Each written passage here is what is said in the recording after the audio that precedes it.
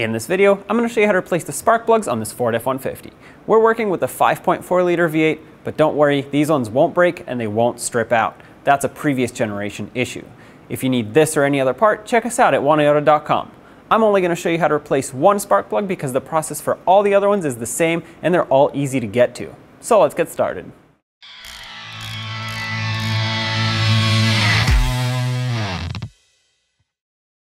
Let's unplug the ignition coil. Press on the locking tab over here, pull the connector up, and then the ignition coil has a little 7mm bolt right there. Take a socket with a long extension and remove it.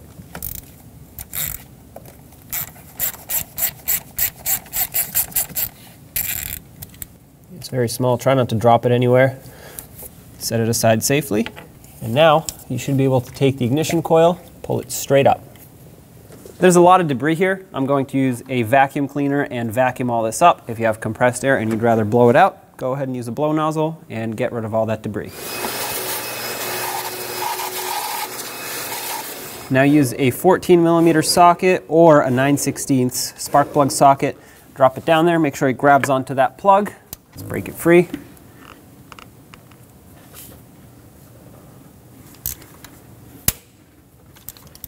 These are a little bit tight sometimes.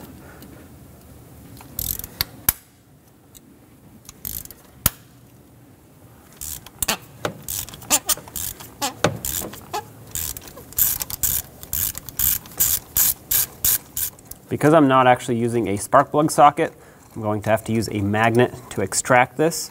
So I'm going to pull my socket out, stick a magnet down here, and there's the spark plug, and there you have it.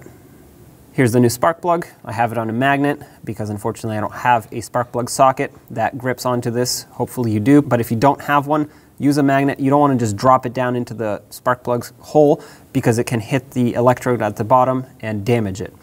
One other thing I like to mention is you don't have to apply anything to the threads, no grease or anti-seize or any of that. These are already coated and they should go in dry. Gently slide it down. Try to give it a couple turns to maybe catch those threads on. Put the socket down in there, and let's start the spark plug onto its threads. We'll bottom it out by hand, and then we'll torque it. You don't want to use any sort of power tools for this. The impacts of a power tool can actually crack the ceramic and damage it. That's bottomed out. 13 foot-pounds is the torque for this. That's all it takes. If you don't have a torque wrench, that's just about 1/8 of a turn after this has bottomed out completely. Take your ignition coil. I like to apply a little bit of silicone paste on the end of it. Slide the ignition coil down. Make sure it's facing the right way. Press it onto that spark plug. Line it up with the bolt hole. I'm going to connect the electrical connector while I'm at it. And now we can put this bolt down. Start it into the threads here. Make sure it threads in smoothly. Bottom it out. That's bottomed out right there. Give it another 1/8 of a turn at most. Just make it nice and snug, and there you have it. At this point, you do the same exact procedure to the rest of the cylinders.